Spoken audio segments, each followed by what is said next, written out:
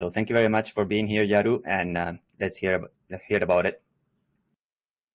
All right, thank you very much, Marco, for that warm introduction. A very good morning, good afternoon, good evening to everyone here. My name is Yadunund from Open Robotics, and today I'm really excited to talk to you about this massive open source project we've been working on at Open Robotics. It's called Open-RMF, but specifically I'm keen to share a bit more about a practical deployment of a multi-fleet task allocation system that we've developed. And this is a solution to the classic problem of how do we distribute a set of tasks across a set of robots, given that each robot is from a different brand, may have different capabilities and different constraints. So that's going to be the objective of this talk, and I hope you guys are excited too. With that, let's get into it. So what this talk will cover, three broad aspects. We'll begin by exploring the need for interoperability. And interoperability is just a fancy word for saying different systems can talk to the same system and can also talk to each other. So this could be different brands of robots that need to talk to each other, or robots that need to talk to an elevator in a building, etc. And secondly, we'll talk about how the Robotics Middleware Framework addresses some of these interoperable challenges. And finally, we'll talk about how we can solve this problem of allocating tasks across different brands of robots. Okay, so what is this interoperability problem? So nowadays, we're seeing facility owners increasingly adopt robotic automation in their sites.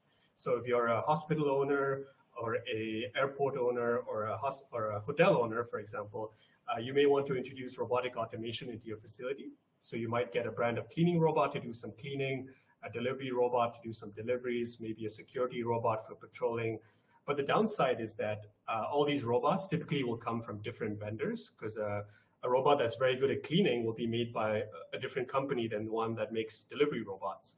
So inherently, when we bring these different robots into the same facility, we're introducing challenges for the operators and facility owners, primarily because these robots don't communicate with each other. They're made by different vendors, so they use different communication protocols and messaging systems.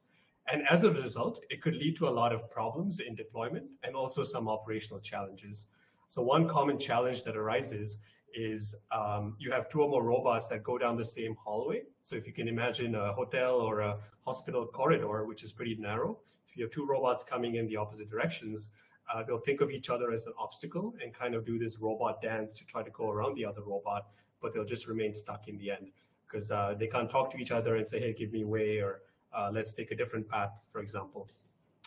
Another complication from this is getting these robots to talk to the same building systems, such as doors and lifts.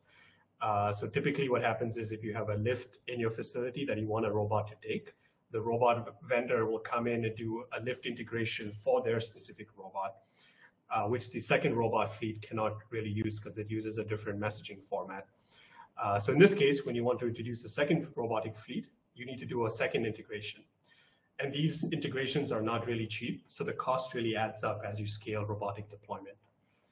So yeah, and moreover, from a practical standpoint, if you look at operators who need to use these robots to send out robots that dispatch certain tasks, it's not really an easy job because maybe the requirement is very simple, like I need something to be delivered from here to there. But if you have multiple fleets in your facility, the person making that decision goes through quite a bit of process. They need to first log into the different dashboards that come with each robot vendor. So for example, we could have vendor A has his own dashboard, vendor B has their own dashboard, and from that, the operator would need to log into these different dashboards and see which robots are available, and from that decide which one has sufficient battery to do this task, and then finally use that dashboard to send the task to that robot. So some of these robots may be ready to deploy right now. Some may have low batteries. Some can't do deliveries, for example. They could be cleaning robots. So the decision-making process is extremely manual. Sorry, Marco, I got a notification saying the screen sharing stopped. Are you able to see it? Yeah, can you try resharing? Sure, let me try that. Yeah.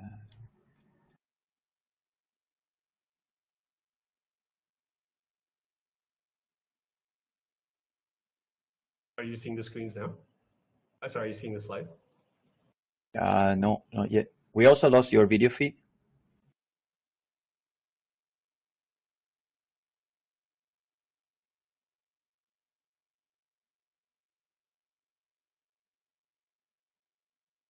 Yeah, your video feed is up.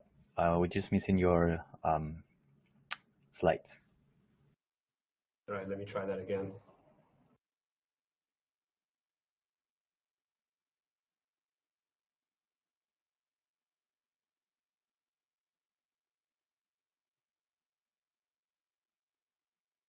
Yeah, I think it's charging up. Yeah, please go ahead. All right, We can see. Sorry about that. Okay, so we were talking about how the process of submitting a task can be really manual and involves a lot of decision making when you have multiple robots. And the solution I want to talk about today is Open-RMF, or the Robotics Middleware Framework. So this is a fully open source platform that we've developed at Open Robotics. And the goal here is to really provide a common language for robots to interoperate. But apart from that, we provide a bunch of tools and libraries to do a bunch of different functionalities we'll talk about in the next slide. But some of the takeaways are this is fully open source under Apache 2.0 license. It's actively maintained by Open Robotics. We have tons of community collaborators. And we provide out-of-the-box integrations for several robotic fleets, doors, and other lift systems. So what does RMF do? It's very good at a few things. It does global traffic management. So this is what we're seeing on the top left corner here. So once we have different fleets integrated with RMF in the same facility, RMF is continuously monitoring where these fleets are trying to go. It can replan the routes for these robots if there's a conflict, and it'll avoid situations where there's two robots in the same hallway, for example. Secondly, you can have RMF communicate with other automation systems you have in the building already. So you may have a robot arm that dispenses beverages. You could have a tray return system, for example, and then you can integrate these systems with RMF and have robots automatically interact with them to accomplish tasks. Another big capability of RMF is it allows these different fleets to share the same lifts and doors. We talked about the challenge with multiple integrations previously, whereas now you would do a one-time integration with RMF for every door and lift in the building. And anytime you introduce a new fleet, it can readily use that same door or lift. And lastly, it can do intelligent task allocation. So this is a functionality where you can just submit a bunch of tasks which have semantic meaning, and these tasks will automatically get allocated to different robots, and RMF will ensure that they get executed. And this is going to be the focus of today's talk, basically how we accomplish this. Before we get into that, just a quick note on how RMF interacts with vendor robots. So you could see, as you can see here, you could have different brands of robotic fleets in your facility. Typically, each of these robot fleets will come with their own API. So a vendor will provide an endpoint for you to connect to their system, could be the robot directly, a cloud server. So once you connect to that system, you can issue commands to the robots and receive information from the robots. So through these APIs, you typically need to do a one-time integration, what we call the Smart Fleet Adapter. And this adapter is basically a bridge between the RMF ecosystem and the vendor-specific software. So again, these fleet adapters have certain APIs that we provide in RMF. So the goal is for you to use these APIs and take the endpoints from the vendors and combine them into an adapter to bridge the communication gap. So once you do this, you can consider your fleet to be RMF integrated. And with that, we're able to get some information from the fleets, and we're also able to send information to the fleets. Okay, so with that in mind, let's examine this problem statement that we have, which is multi-fleet task allocation. So it can be summarized as given M number of tasks with varying start times and certain descriptions. So it could be a cleaning task, delivery task, etc. And then we have some number of robots across F different types of fleets. How can we distribute these M tasks across these F fleets such that robots are only assigned the tasks they're capable of performing? So this means that the delivery task should not be assigned to a cleaning robot. And further, the robot should have sufficient resources to perform all these assigned tasks. So if it's a cleaning task, you have to check that the robot has sufficient battery and cleaning resources to perform the task. And lastly, and most importantly, we need to ensure there's some kind of optimality in the assignments, because that's really the goal of being better than the human operator. We want some kind of optimality in these assignments. There are certain assumptions we make. We assume that each task can only be executed by one robot. So this means that if it's a delivery task, the same robot will do the pickup and the drop-off. It's not going to hand over the payload to another robot to continue on with the task. Secondly, a robot will only perform a task once it's finished completing the previous task. And lastly, we have some constraints on charging resources as well. Okay, so when we first tackled this problem, we did what everyone normally does, a literature review of some of the algorithms and solutions that exist for multi-robot task allocation. So while we found several solutions for multiple robots, I think we were in a unique position where we're dealing with multiple fleets. So we were able to synthesize some of the information from all of this literature and put it together in our own implementation. So some of the big takeaways from these literature review. Sorry, Marco, did the slide share stop again? Yeah, I was going to say that, yeah, the slide share stopped again and the video. So if you can just reshare. Yeah, sorry about that.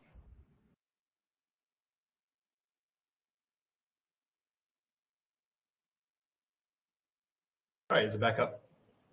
Yeah, everything's working. Cool. So yeah, we borrowed heavily from a lot of literature that talked about multi-robot allocation, and we extended this to multi-fleet task allocation. And some of these approaches that we borrowed is the auctioning system. So what this means is that every fleet is basically an auctioneer. So they will bid for a certain task. And let me explain how this system works. So now when users or operators submit a bunch of tasks, it goes to a node called the dispatcher. And this is kind of a central authority that maintains all the tasks that are received. And it's also responsible for talking to the different fleet adapters. And if you remember from the previous slide, a fleet adapter is basically that bridge between the vendor fleet and the rest of RMF. So once these requests are received by the dispatcher will then send out bids to each of these fleets. So these happen through some internal communications over ROS2, and the middleware we use in ROS2 is DDS. So with DDS, it comes a lot of security and encryption and a lot of great functionalities. So anyways, the underlying protocol is DDS for these communications, but this dispatcher node will then let each of these fleets know that, hey, I have a request to perform a delivery task. Something needs to be picked up here and dropped off there. And then each of these fleet adapters, knowing the capabilities of their robots, will respond with a proposal. So we receive a bid notice from the dispatcher, and then we submit back a proposal. And this proposal typically includes information on whether you can perform the task or not. And if you can perform the task, which robot you're going to assign it to, and when it will be completed. So once the proposal is received, the dispatcher node then goes through all the proposals within a certain time window and then decides which fleet to award the task to. And this criteria to award the task can be configured. If you prefer having fastest completion time, you can set that as the criteria or the metric.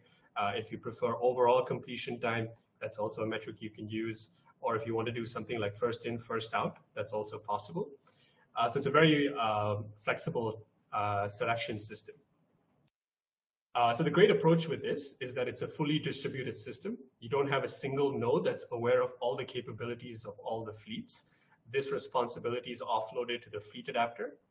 And another great part of decentralized approaches is it's easy to add on another fleet, and you don't need to change anything in the system. So I would just add another fleet adapter that has maybe, I don't know, drones or something, and that's able to respond to the same tasks without changing anything else in the system.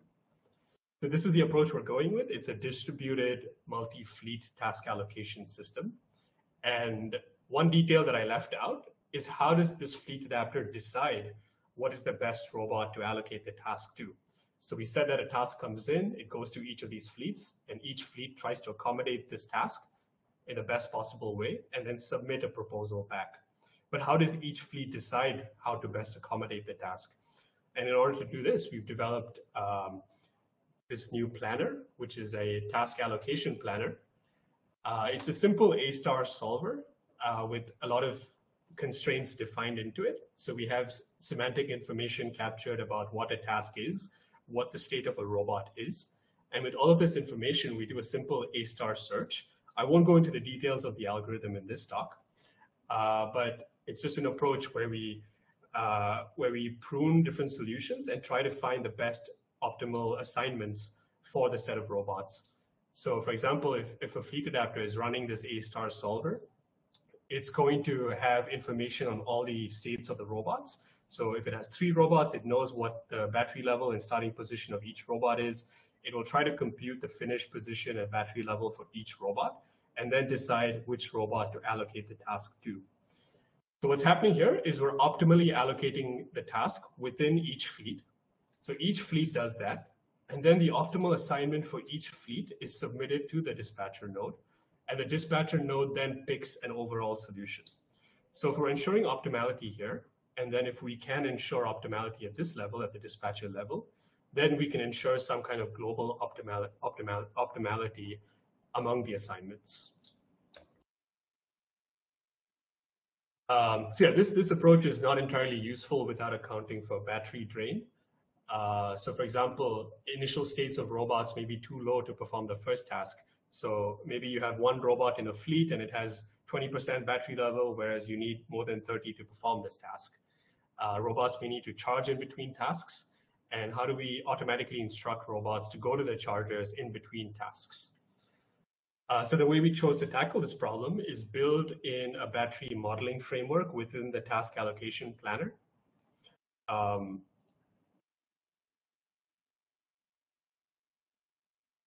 Sorry, I thought I lost the connection there for a moment.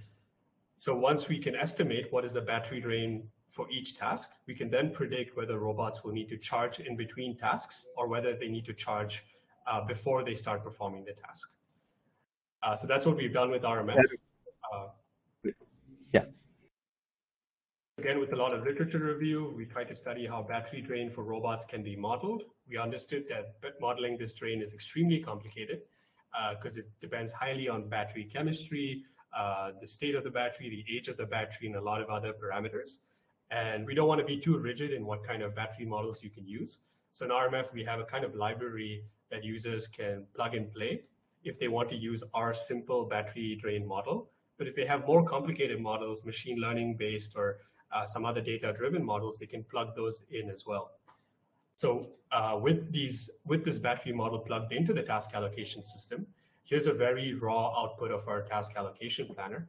And as you can see, if you could give it a set of agents or robots with certain IDs, their starting locations and their charging waypoints, and if you give them a set of tasks to perform, where you need to pick something off at a certain grid location, drop it off at another grid location, it will output a set of assignments for each agent. And automatically, it will include any recharging tasks if required. Again, for details on how this algorithm works, it's out of the scope of this talk, but we could take those questions offline. But I'll just talk about some other quick capabilities we can do with the task allocation planner. We can have priorities for tasks. So we could assign higher or lower priorities to certain tasks. And internally in the task allocation planner, we can make sure that high priority tasks are completed before the low priority ones. Another thing we can do is automatically add tasks in between. So we already talked about injecting recharging tasks for robots, but we can also ask each robot to go to a specific waypoint or a parking spot after it performs all of its tasks. So yeah, this is kind of what the final results look like. So we're running RMF in a simulation environment here. We have 3 different fleets of robots, and this is our RMF dashboard. So here, basically, the user loaded a JSON file that consists of a bunch of tasks to be done. And then the user can just hit submit tasks, and all of these tasks get automatically assigned to the different fleets. And you can see, as you can see in the video here, some of these are delivery tasks, some of these are cleaning tasks that get assigned to different robots.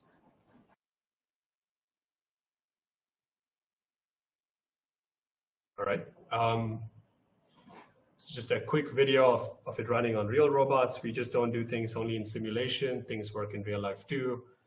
So here we have a cleaning robot and another patrolling robot that are kind of moving around, performing tasks which are controlled by RMF.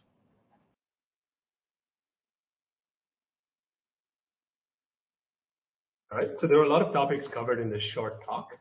All of the source code is available for open source. It's available on GitHub. These are the relevant repositories. We have RMF battery for the battery modeling, RMF task for the task allocation, and we welcome everyone to try out some of the scenarios in simulation from the RMF demos repository. And if you have any questions, please feel free to open a discussion at this link. We're super active in developing and responding to discussions as well. With that, I'm happy to take any questions.